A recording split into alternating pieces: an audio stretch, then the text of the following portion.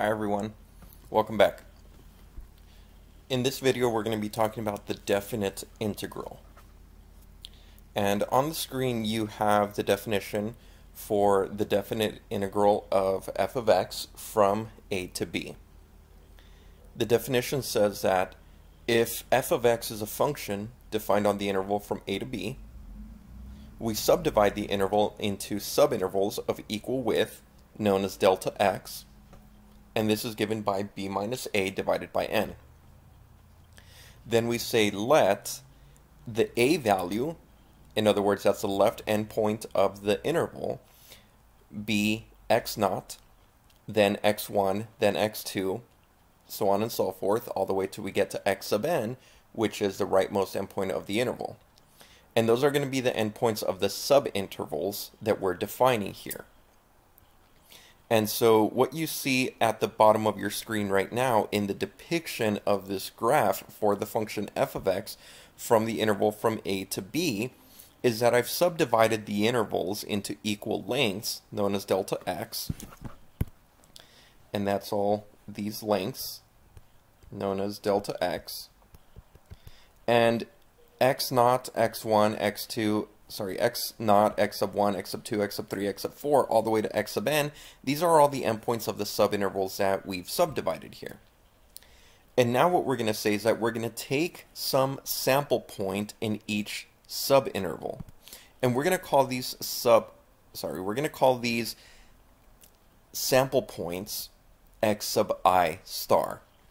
So on the first subinterval we have an x sub 1 star, and that just means it's some sample point in that given interval. Once we get the sample point, we determine the height by observing f of x sub I star, or in this case sub 1 star. X sub 2 star is a sample point in the second subinterval. X sub 3 is a sample point in the third subinterval. And then we also have that x sub I. X sub I is a sample point in the subinterval from x sub I minus 1 to x sub I.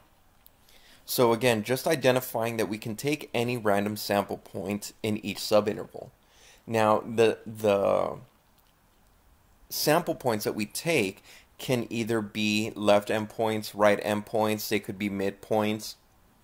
They could be any point in that subinterval so long as we choose a sample point within that subinterval.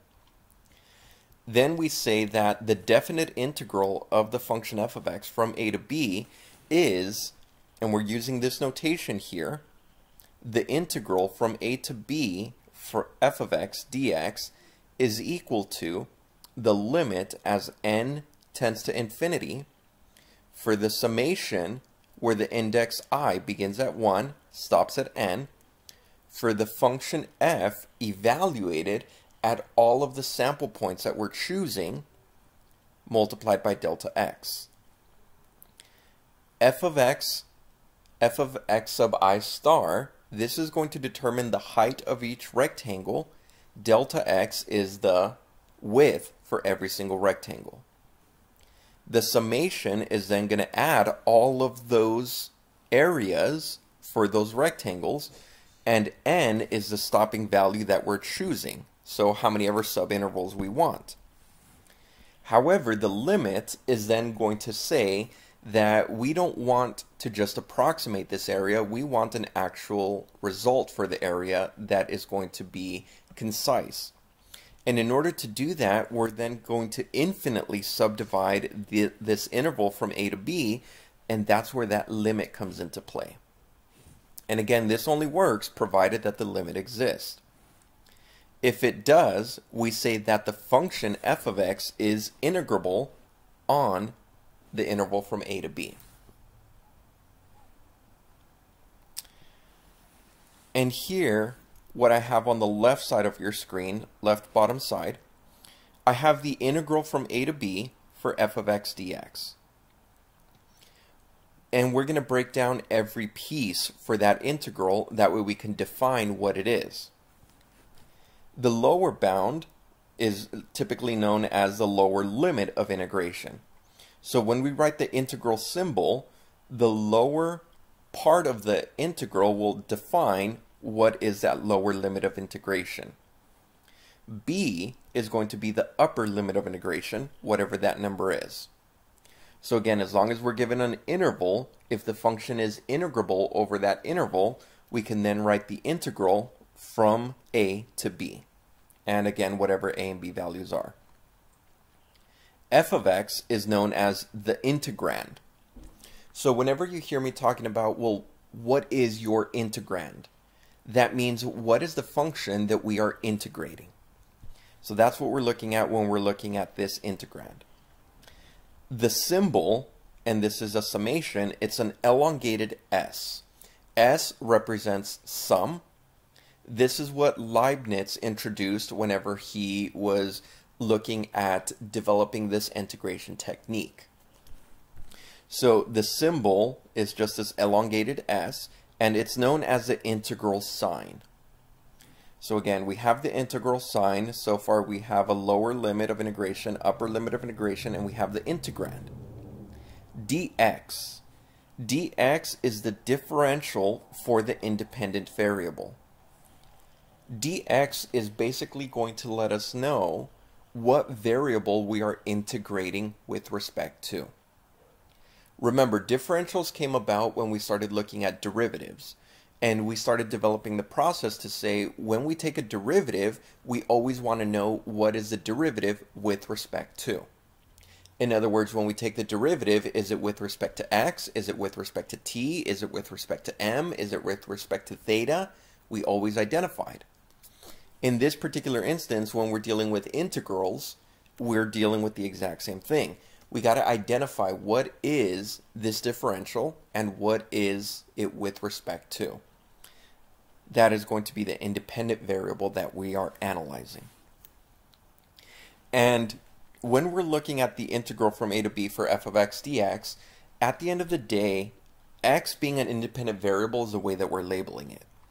Could we have labeled our function to be g of t? Sure, we could. Our integrand could be g of t, but if it's g of t, then the variable needs to be shown here in this differential.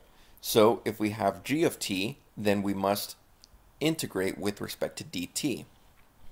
Also, the bounds of integration, again, don't have to be from a to b. They could be from any numbers that we choose, whether it be a to b or c to d. All of these values are going to be exactly the same. Again, we can use an integrand that says h of r. H is the function, r is the variable, which means dr is going to be this differential that we're going to use for integration. We could also have f of theta. This is going to be d theta. And if theta is changing, then it's going to change from one angle to another, from alpha to beta. And this integral that we've developed here with this definition that we can then analyze, this integral is going to be the net area for the area underneath the function f of x and bounded by the interval from a to b. So again, it's the net area that we're observing. And that's going to be an important concept to remember. Now, at the bottom of your screen, you're also going to have two different theorems. The first theorem says that if f is continuous on the interval from a to b, or if f has only a finite number of jump discontinuities, then the function f is going to be integrable on the interval from a to b. Alright, this is going to be great because again, this says that if your function has jump discontinuities, and remember, we can use limits to determine where the jump discontinuities are. If our function has a finite number of jump discontinuities, then the function is still integrable, meaning we can still integrate on that interval from a to b. We just have to figure out where are those jump discontinuities. That way we can go through and we can integrate.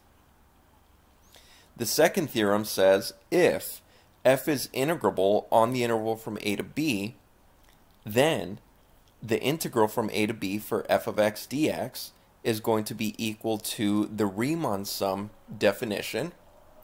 And the Riemann sum definition is this definition that we got right up here. So this says that definite integral is equal to the limit as n tends to infinity for the summation of the function f of x sub I multiplied by delta x, where I begins at 1 and stops at n. And once again, this is where delta x is known as b minus a divided by n, and your x sub I is defined as a plus I delta x. So this is an important theorem that we need to keep in our back pocket at all times. As we progress through the next chapter 4, and then on to chapter 5. My apologies, not chapter 15. So we kind of need to keep that in mind. And in order to tie that in as well with the items that we're going to be looking at, we need to identify these important summation properties. And these are the summation properties that we're going to need to know throughout this course. We need to have a mental note that any time that we see any one of these 4 summation properties, we must always be able to generate their results. So these properties come from algebra. Back in maybe intermediate or college algebra, you should have seen a section that introduced series, and this would have been within that section that introduced series. Also, you could have seen this with mathematical induction. Using mathematical induction, we're then able to prove, for example, that the summation of I beginning at 1 stopping at n for the value of I squared, that this is equal to the quantity of n times n plus 1 times 2 n plus 1 all divided by 6. So mathematical induction proves that this statement works. And not only that one, it proves that all 4 statements are true. But for now, what we want to do is we want to work with this example. We want to evaluate the integral from 1 to 4 for the function, or for the integrand, x squared minus 4x plus 2 with the differential dx. And we're going to use this by using the limit definition of an integral. So the limit definition of an integral, let's go with that limit definition. So here I have the integral from 1 to 4, and this is going to be for x squared minus 4x plus 2. This is all dx. And when we're using the limit definition, in other words, the Riemann sum definition of an integral, we need to rewrite everything as the limit, but not just the limit as n tends to infinity, but for the sum of the function f of x sub I. So we need to go through and we need to identify what is my function f of x. So f of x for us is given as x squared minus 4x plus 2. Then we need to find what is f of x sub I. Well, remember, f of x sub I is defined as, and I'll actually write it on the right hand side of your screen, and I'm going to write x sub I is given by a plus I delta x, which means we need to know what all these values are. A is the lower bound of that interval, lower limit, so that's 1. I stays as I. Delta x is b minus a over n. Well, b minus a, that's 4 minus 1, and that's going to be 3 over n. And this is what I am making the substitution into my function with. So my function for x squared, that's now going to be 1 plus 3i over n, quantity squared, minus 4 times x, but that x is now x sub I, which is 1 plus 3i over n, and then plus 2.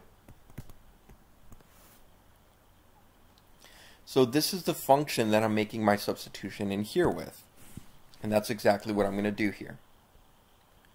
Take my function, f of x sub I, which is 1 plus 3i over n quantity squared, minus 4 times the quantity of 1 plus 3i over n, plus 2.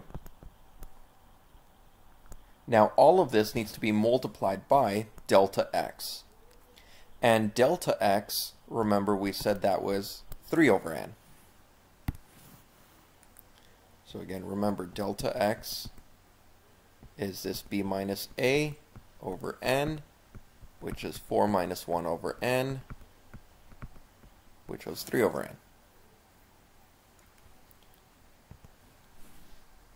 So again, this here is my f of x sub I, and this here was my delta x.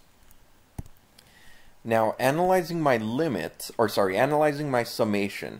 summation is only adding up all of the factors or all of the terms that contain an I component. Since 3 over n doesn't contain the I component that the summation is adding up together, what I'm going to do is I'm going to factor that 3 over n outside of that summation. So the limit as n tends to infinity multiplied by 3 over n, now multiplied by the summation, I beginning at 1, stopping at n, and we're going to expand these brackets. So we will now get 1 plus 6i over n plus 9i squared over n squared minus 4 minus 12i over n plus 2. So this is all of my summation. Let's combine like terms.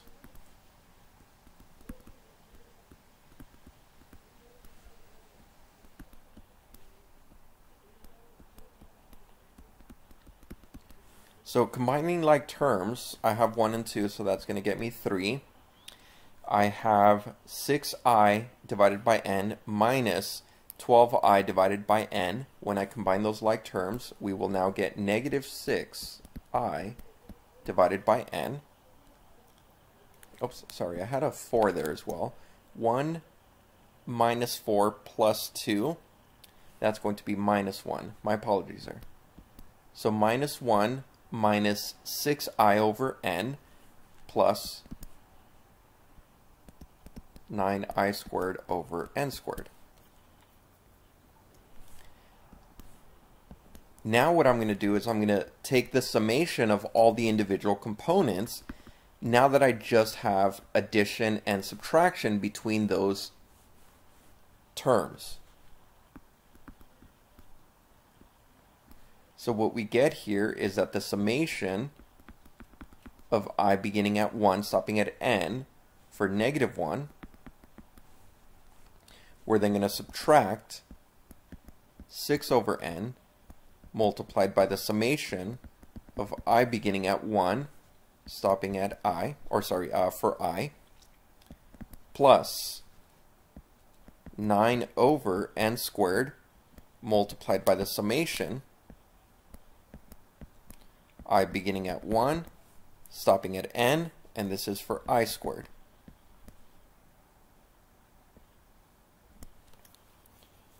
So again, because the summation was being taken for these 3 terms, the summation could be taken for each individual term.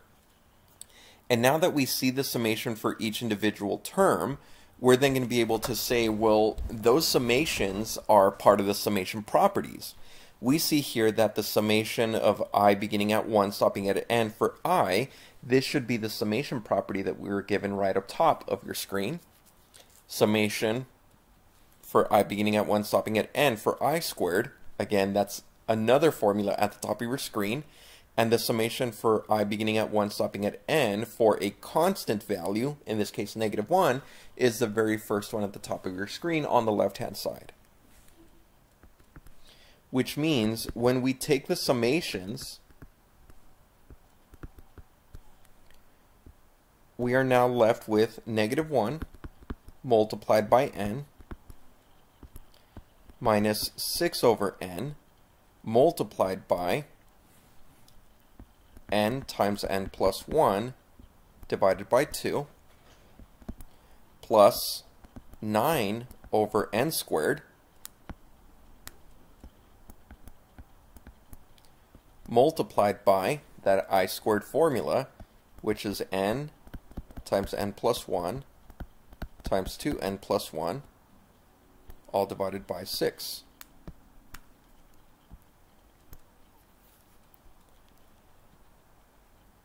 And so now is where we can do a few things to simplify this.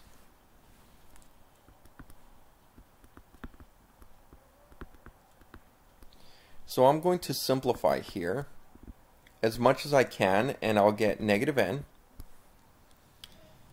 minus this n cancels out with this n, and then 2 goes into 6 3 times. So we're left with 3 multiplied by n plus 1 plus one of these n's will cancel out with one of these. 9 divided by 6, that will reduce to 3 halves.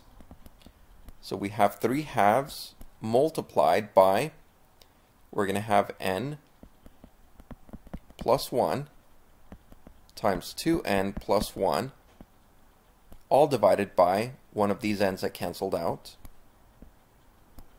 like this.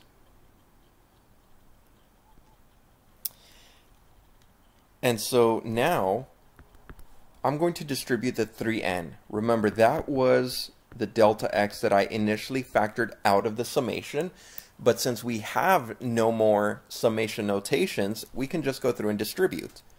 So this will now be -3 once we distribute here. And actually I'll keep it as such.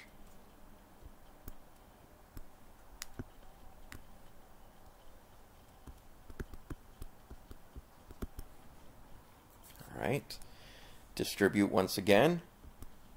We get minus 3 times 3, that's going to be 9. Cheese and crackers.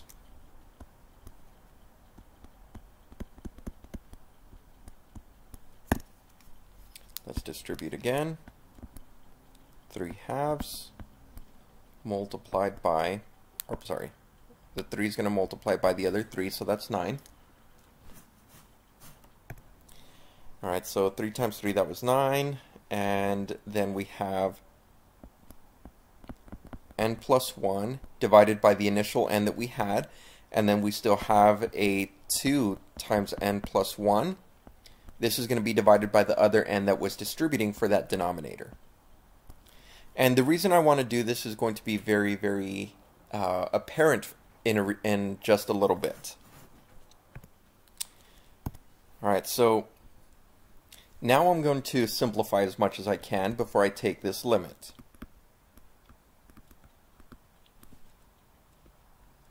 So when I simplify, the first term I get -3. The second term I'm going to simplify. N divided by n is 1. 1 over n is just 1 over n. Same thing's happening here. N over n is 1.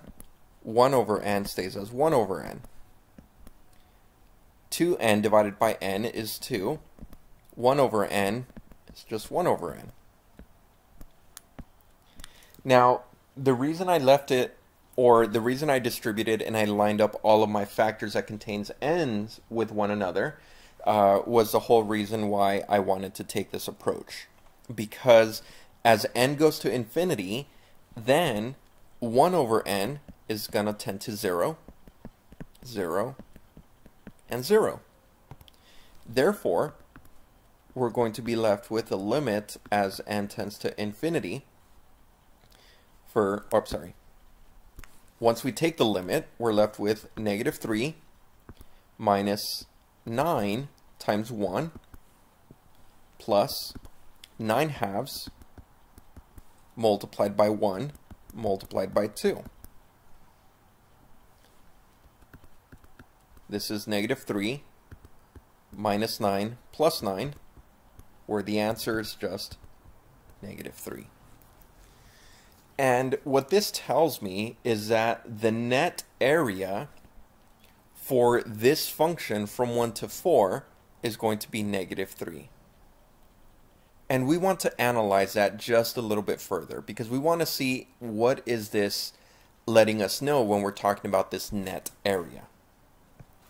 So here's the function that we're looking at, the function f of x, which was given by x squared minus 4x plus 2. And here's where I took the integral for this region.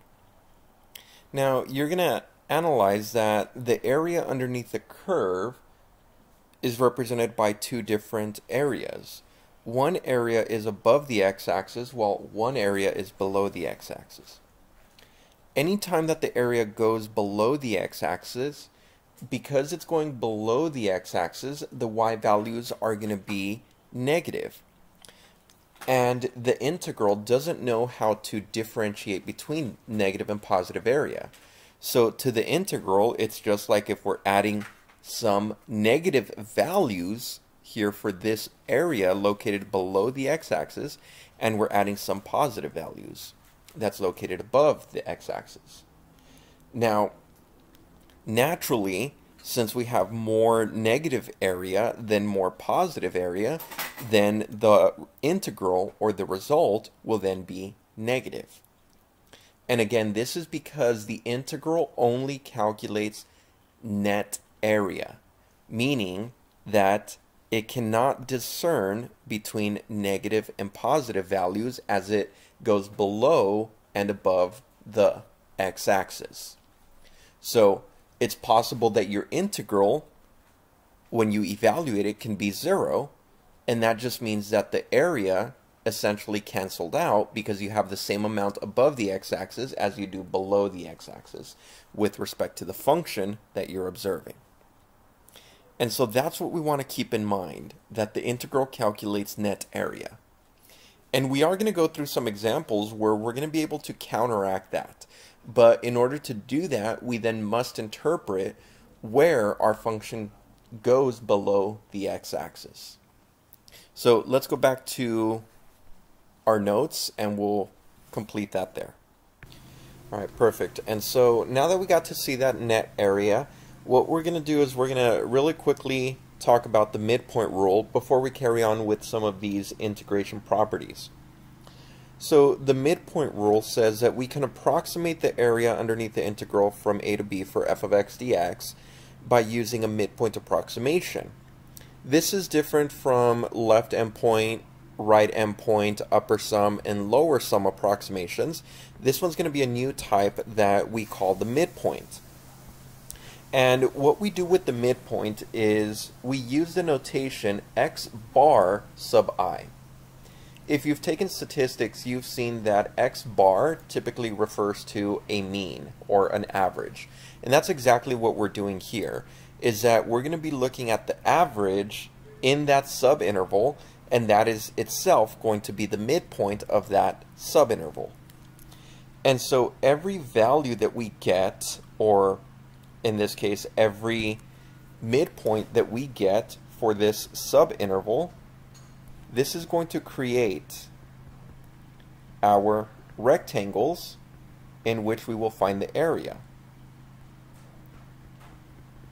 So again, the midpoint will create our rectangles. So this here is going to be x sub 1 bar. This next one is going to be x sub 2 bar. The next midpoint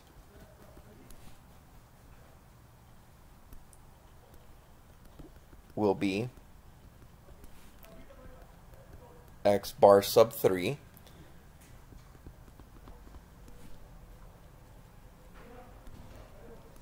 The next one is x bar sub 4.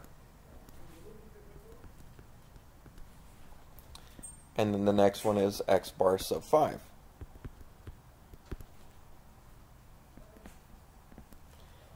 And what we're focused on here is to find these midpoints.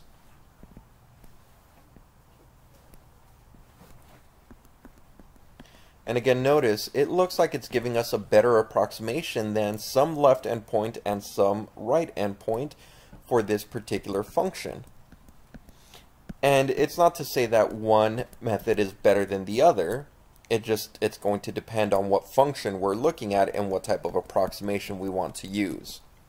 Nonetheless, we can always use midpoint approximations if we choose. So this is going to be the midpoint approximation.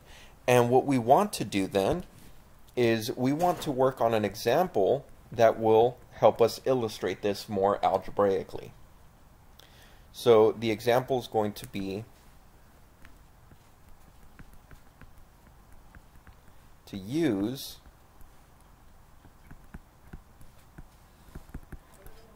the midpoint rule to approximate, or to approximate the integral from 0 to 1 for x cubed plus 1 dx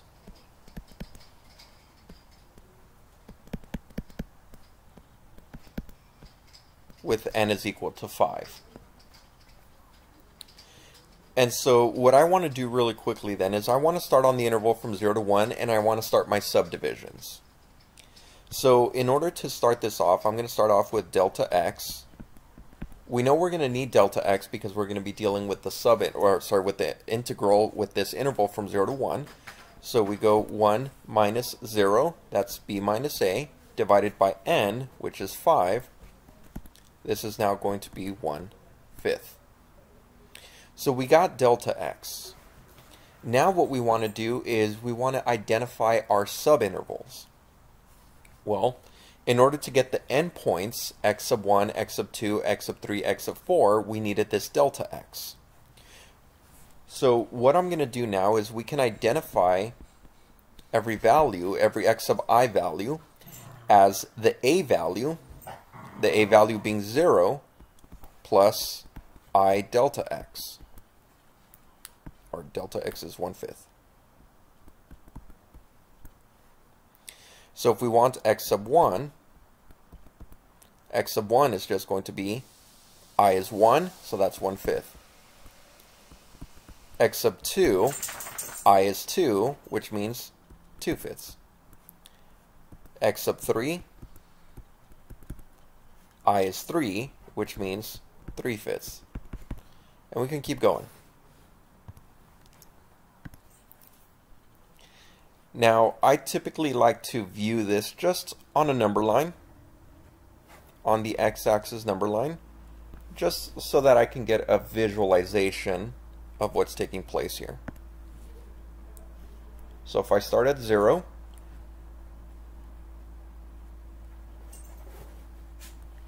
and let's actually make this a little bit larger. So I'm going to go from 1, 2, 3, 4. Alright, so here's my first one, 1/5. Alright, so again, I went delta x, and I got this 1/5.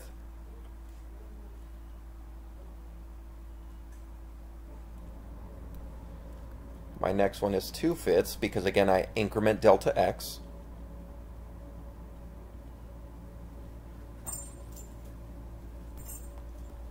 My next one is 3/5.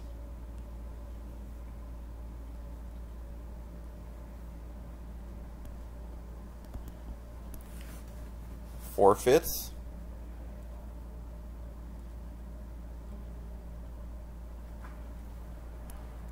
And then 5/5, which is just 1.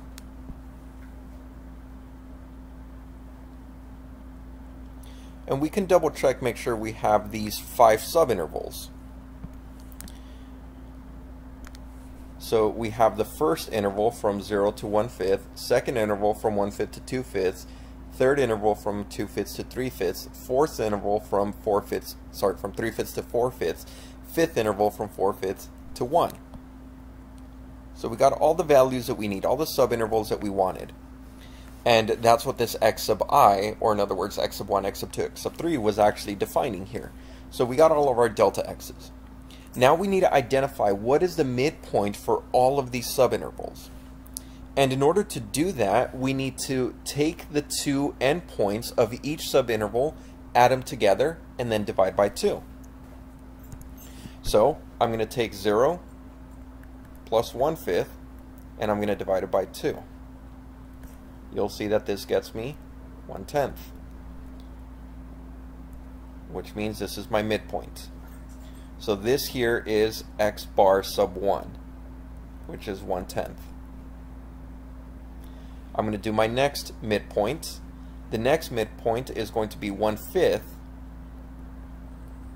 plus 2/5 divided by 2.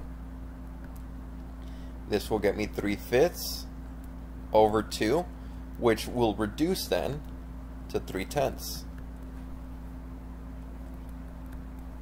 And this is my x sub 2, x bar sub 2. Third midpoint, once again, I'm going to add the two together, the two endpoints, 2/5 plus 3/5 divided by 2. 2/5 plus 3/5, this is going to get you 5/5, which is just going to be 1. So this is going to be 1/2.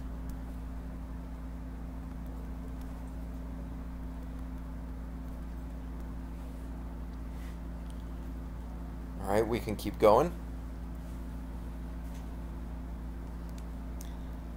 The next value, if you notice, there's a pattern here. 1/10, 3/10. The next one would have been 5/10. This one's going to be 6/10. So 6/10, and then we can go through and we can jump over. So this is going to be, oh, sorry, not 6. It's incrementing by 2s. So that was 3, 4, 5. This one's going to be 7/10. And this one's going to be 9/10. There we are. And so these are all of our midpoints. And these are the midpoints that I want to focus on when I want this approximation. So now what I'm going to do is I'm going to say that the integral from 0 to 1 for x cubed plus 1 dx, this is going to be approximated by using the midpoints, and the midpoint sum is going to be the summation of I beginning at 1, stopping at n, for all of the midpoints that we're observing, x bar sub I multiplied by delta x. This means that delta x is going to multiply all the summation for all of the midpoints evaluated at the respective function. So this is going to be function evaluated at midpoint 1 plus the function evaluated at midpoint 2 plus the function evaluated at midpoint 3 plus the function evaluated at midpoint 4 plus the function evaluated at midpoint 5. Delta x, we know what delta x is. That's 1/5.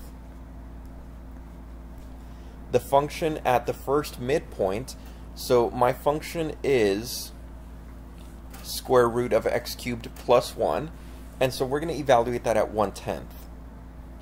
So we're going to have the cube root of 1/10 to the power of 3 plus 1. The second midpoint, evaluated on the function, 3/10 cubed plus 1. Next midpoint, 5/10, or in this case 1/2 cubed plus 1, square root of that, plus 7/10 cubed plus 1, plus 9/10 cubed plus 1. And this is going to be the values that we need to then identify here. And so in order to identify this or to work with this, I'm going to go through and I'm going to start making these insertions into my calculator as much as I can. Once I get this, I'm then able to approximate that this sum, because we're dealing with the square root of some cube roots, or sorry, the square of some cubes, we're not going to be able to extract an exact answer. Or if we do, it's going to look very, very messy and very elongated. In this particular case, I want to approximate this because, again, I was asked to approximate, use the midpoint rule to approximate this. So that approximation is going to be 1.1097. And that's going to be the approximation here. And again, we didn't need to see the graph. All we needed to know is what is delta x, what are your endpoints, and then finally use the endpoints to find the midpoints and evaluate the function given those midpoints. Awesome. Now let's go into the properties of integrals. That way we can definitely see and we can definitely start working with the analyzing of those integrals. Alright, so here we have the properties of integrals. And the first two properties of the integrals, here we're rolling number 1 and number 2. Properties number 1 and property number 2 into one property here where we have the integral from a to b for the function f of x dx plus or minus the integral from a to b for g of x dx.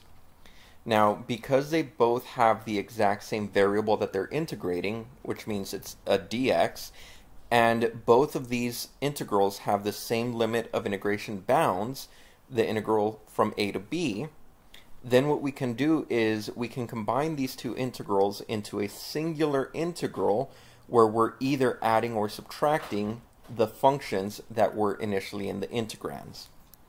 And so again, this is property number 1 and property number 2.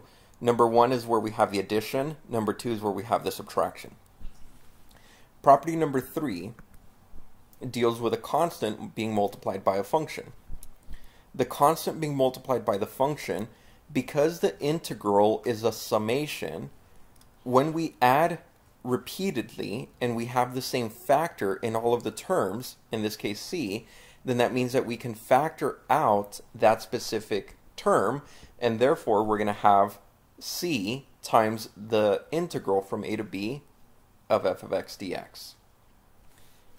Property number 4 says that if we take the integral from a to b for f of x dx, this will be the same integral except the value will be negative because this time we're going to be integrating from b to a. And remember, we always want the interval from a to b. That's because we're going from the smallest number to the largest number. If we switch the bounds of integration, then that means that we are now integrating from right to left, which will produce a negative number because, again, the integral does not discern between what is positive and what is negative. It just computes a calculation. Number 5. The integral from a to a for f of x dx. This pretty much says that if we're integrating from the exact same bound, then the rectangles that we're taking for this Riemann sum don't have a width, because delta x will then be 0. A minus a, or b minus a over n for delta x, in this case would be a minus a over n, where that would be 0, hence the whole integral turns out to be 0. And again, this only happens for continuous functions. And that's exactly what these integrals are, is these are continuous functions that we're integrating over. For the last three properties, property number 6, property number 7, and property number 8, we have different results here. Ultimately, these results for number 6 and number 7 are going to be pretty much the same.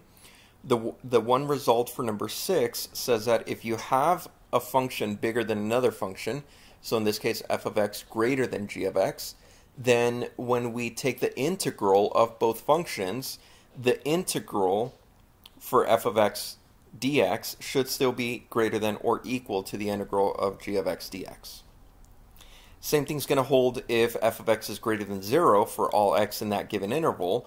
When we take the integral, that summation or that evaluation will still be greater than or equal to 0.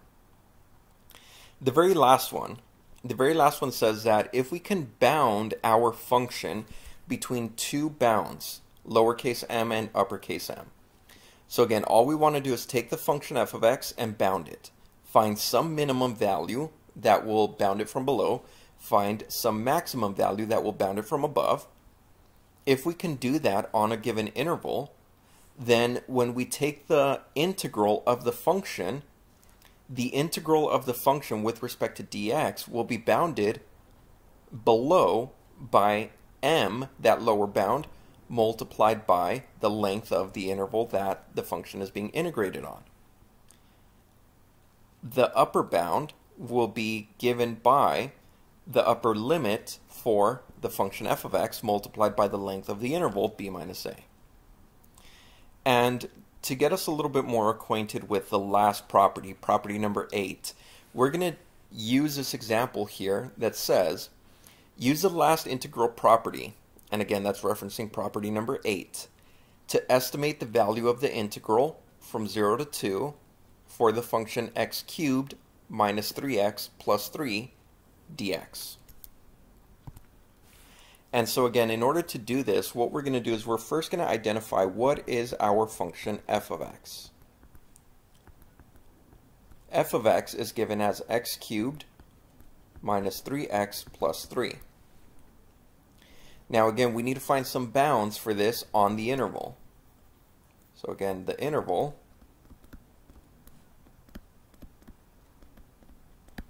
is from 0 to 2.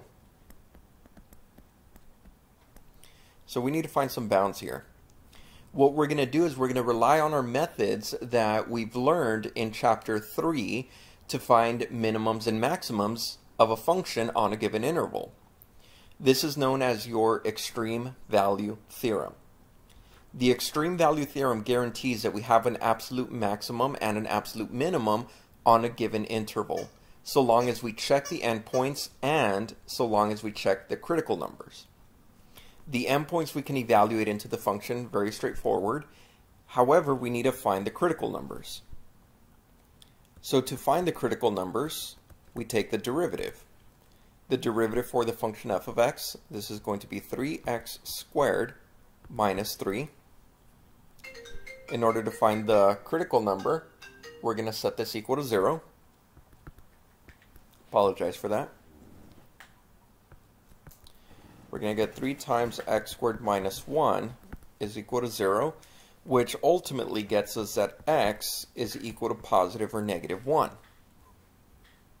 Now, one of those values cannot be true because we're given an interval. So x cannot be equal to negative 1. X cannot be equal to negative 1 because it's not in the interval that we're given. However, x is equal to 1 is in that interval. So now we have to check those values. We're going to check the endpoints, critical numbers, and here we go. F of 0, we're going to get 3. F of 1, we get 1. F of 2, this is going to be 8 minus 6. That's going to be 2 plus 3, that's 5. Which means we're guaranteed an absolute maximum and an absolute minimum in this given interval. And the maximum is going to occur at the x value of 2. The minimum is going to occur at the x value of 1.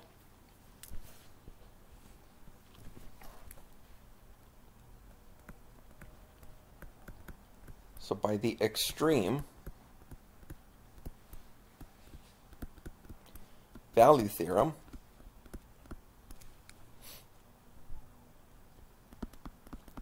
f of x has an absolute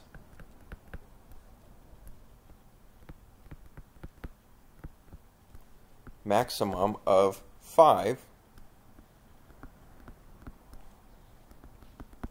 when x is equal to 2, and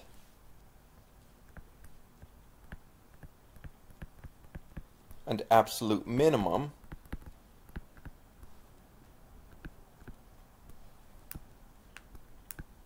of 1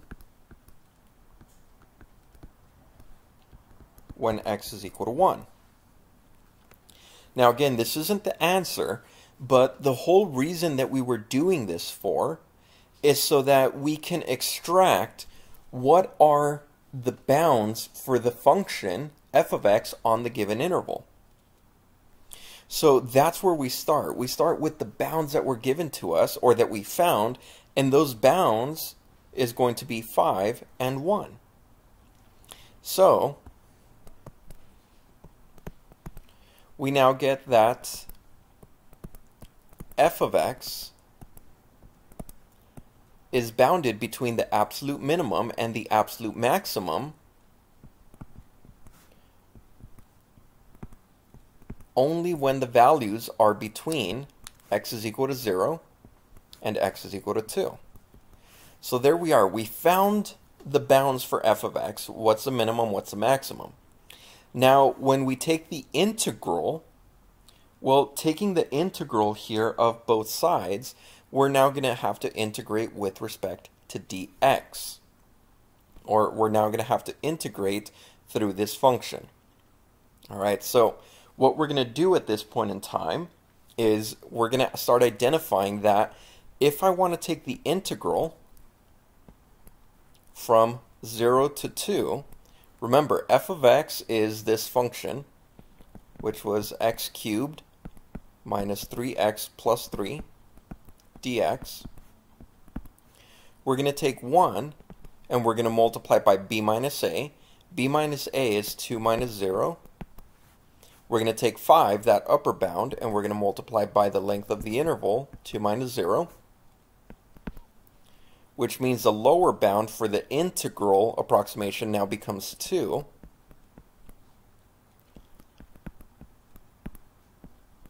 And the upper bound now becomes 10.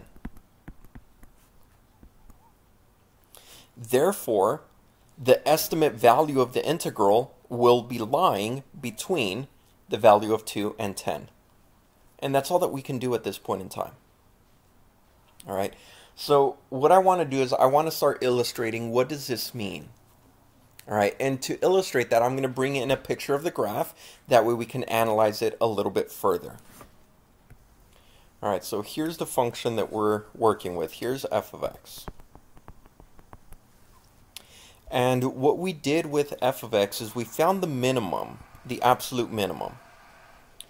So here's the absolute minimum on the given interval from 0 to 2. All right, so this function goes from 0 to 2. So it's only this little arc right here. Absolute minimum is happening here at 1, 1. Absolute maximum is happening all the way up here at the x-coordinate of 2, 5. And that's what we stated by the extreme value theorem. Now, when we're integrating, you're going to see that the area underneath the curve is integrated here, and that's what we get when we're doing the integral. However, when we're doing the approximation, we're then saying that if we take this height of this lower bound, then what we're doing is we get an area here, and that area corresponds to the area of a rectangle, which is the area from 0 to 2 with a height of f of x. F of x being the absolute minimum. So this is going to be the distance of 2 times 1. And that's what we had here for the lower bound, 2 times 1. The upper bound also creates an area. This area, however, is much larger.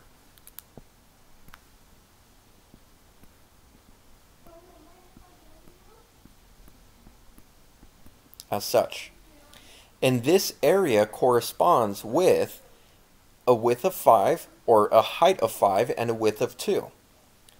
So look at this down here, down below. The rectangle has a distance of 0 to 2, therefore distance of 2, and a height of the absolute maximum on that interval for the function, therefore the height is 5. 5 times 2 gets us the area of this rectangle. Therefore, the area of that integral that's being integrated from 0 to 2 is definitely going to be bounded between this larger rectangular piece and this smaller rectangular piece. And therefore, we can create those bounds. So that's definitely something to keep in mind, and it gives you more of a visual for this particular instance when we have this type of problem. Now, let's look at a different type of problem before we carry on. Here, we're going to evaluate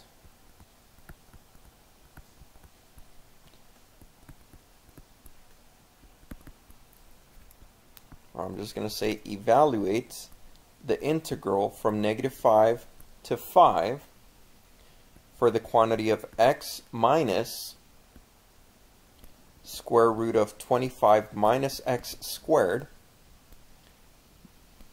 dx. And this is going to be by using areas. So again, we don't want to go through the whole evaluation process, at least the whole evaluation process using techniques of integration. We understand that the integral is just the area under the curve for the given interval along the given function. And we're going to keep using that concept. So in order to evaluate this seems pretty tough to evaluate even if you were using the limit definition. And in order to be able to evaluate this more algebraically, you're going to need to go into Calc 2 to develop more techniques of integration there. For now, we have the integral from -5 to 5 for x minus the square root of 25 minus x squared dx. Again, -5 to 5 for the quantity of x dx. And what I'm using here is I'm using property number 2 for integrals to say that if I have the addition or subtraction of two different functions, then I can split those two functions into their independent integrals. And this is going to be for the square root of 25 minus x squared dx. So as I'm trying to evaluate this, I'm going to go through and I'm going to start looking at these areas. And so to look at these areas, I'm going to need to find out what are the different functions. So what I'm going to do is I'm going to grab the first function, the function right in here for the first integral, meaning the integrand of x. I'm just going to call that f of x. So this function x is being integrated from -5 to 5. So that's going to be for all the x values bounded between -5 and 5. So now what I get to do is I need to analyze this function on this given interval. All right, and again, I'm going to just analyze it using areas. So in order to do this, I need a grid. And that's exactly what I'm going to start on here. All right, I'll make sure I draw it, and when I come back really quickly, it will have the grid. All right, so here's the grid that we have. And now we're going to go ahead and we're going to graph the function x for the interval from -5 to 5.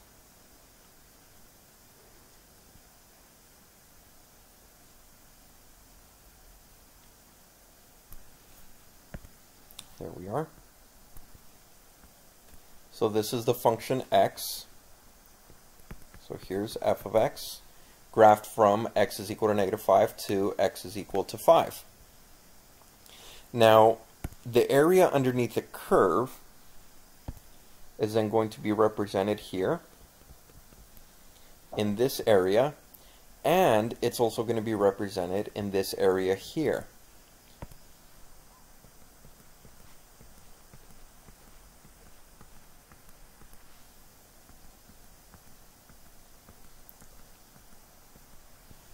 Now, since f of x, you're going to notice that the area underneath one triangular region is the exact same as the area in the other triangular region. This is going to imply that when I look at my area from 0 to 5 for the function f of x, this is going to have a positive value for whatever area this is. The integral from -5 to 0 is going to have a negative area. But if they're the same area, the positive and the negative value will then cancel. Therefore, we're going to be left with the integral from -5 to 5 for x dx will be equal to 0. Because again, we have an equal amount of area above the x-axis and below f of x, and below the x-axis but above f of x. Exact same area, therefore they cancel out. On to the next function. We have the integral from -5 to 5 for this function. I'm going to call this function g of x. So g of x is going to be equal to 25 minus x squared. Well, another name for g of x is just y. So therefore we're looking at y is equal to the square root of 25 minus x squared. If we square both sides, we're looking at y squared is equal to 25 minus x squared. But we got to be careful here. We have a restriction. The initial restriction for g of x, the initial restriction for g of x was that it needs to be bounded between -5 and 5. And now we have a new restriction here, moving from where we squared both the left and the right side for y is equal to the square root of 25 minus x squared. We now have a new restriction for the function, or the value of y squared minus 25 minus x squared. This only works whenever y is greater than or equal to 0. And this is because we're dealing with a square root. Y being equal to a square root will only imply that the y component will be, at the very smallest, a 0, at the very largest, some random large positive number. Then we're going to add x squared to both sides. And now we get x squared plus y squared is equal to 25. This is the equation of a circle. More importantly, it's the equation of a circle centered at 0, 0 with a radius of 5. And that's what we want to use here when we're talking about the x squared plus y squared is equal to 25. So we're going to depict that really quick.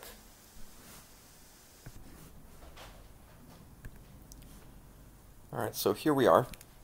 And I'm going to graph x squared plus y squared is equal to 25 with the restrictions that I'm given. The restrictions that I'm given says that x values go between -5 and 5. So the x values go between -5 and 5, but I'm only graphing this circle for the restriction where y is greater than or equal to 0, meaning the positive y-axis. In this instance, we're only looking at the top semicircle.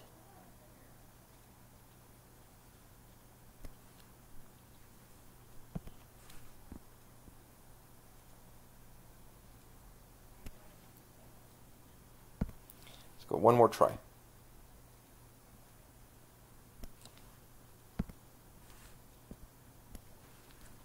One more try. Okay, not bad. And so the area that we're then analyzing here is this area for this semicircle.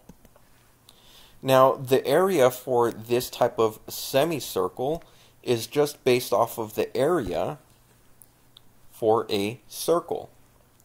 So the area of a circle is just pi r squared, which means the area in here, or the area for this semicircle, I'm going to abbreviate this as area for SC, which means semicircle, is going to be 1/2, because we're going to cut the area in half, by pi r squared. So again, pi r squared is the area for a whole circle. Half of it is just taking half.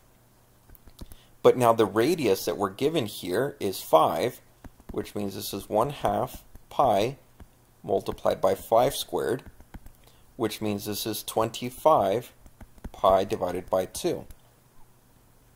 Therefore, the area from -5 to 5 for the integral of the square root of 25 minus x squared dx is going to be equal to 25 pi over 2. And therefore, we now have enough information to finish answering the question. So the question said that we needed to evaluate this integral, and that's exactly what we did. We decomposed the integral into two different functions being subtracted from one another, and then we interpreted those functions geometrically. Therefore, the very first integral produces a value of 0. The last integral produces a value of 25 pi over 2. Therefore, the answer to this integral is -25 pi divided by 2. There's your answer. So it's very possible to interpret these functions that we're integrating as areas. And as soon as we interpret them as areas, we can use our knowledge from geometric figures to analyze and to extract what is the integral for that given function over this given interval. So, I hope that you all enjoyed this lesson, and I will see you all back for the fundamental theorem of calculus, where we're gonna start tying into our knowledge for summations and our knowledge for areas underneath curves, and we're going to start creating this fundamental theorem that is going to help evaluate these integrals at a much faster rate.